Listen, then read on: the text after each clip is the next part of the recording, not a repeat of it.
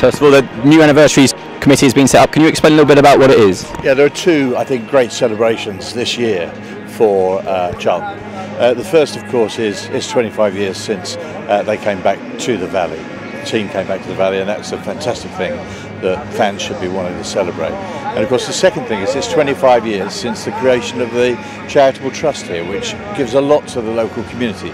So we've combined those two things, and we're going to do great things.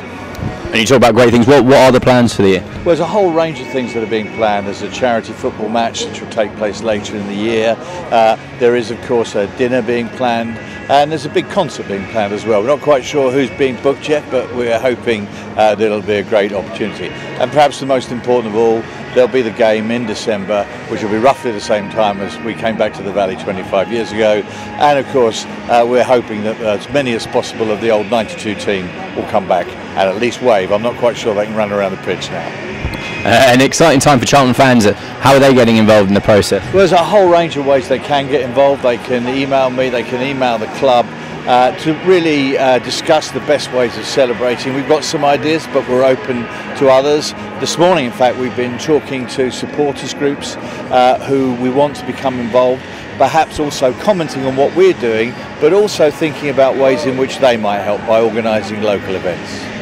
Fantastic. And obviously you're chairing up this committee. How did you get involved in the process? Well, I was asked by the charitable trust, in fact, to get involved, and by some Charlton people as well. Keith Peacock asked me to become involved, and I think it's because I've been a Charlton fan for about 20-30 years and I'm a local boy, but also because I work in the charity field, and it was felt that that would be quite a useful experience, and I was pleased to do it for both of those reasons.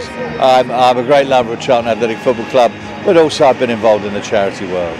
And you mentioned your charity experience. You work with some big names and a wide range of people.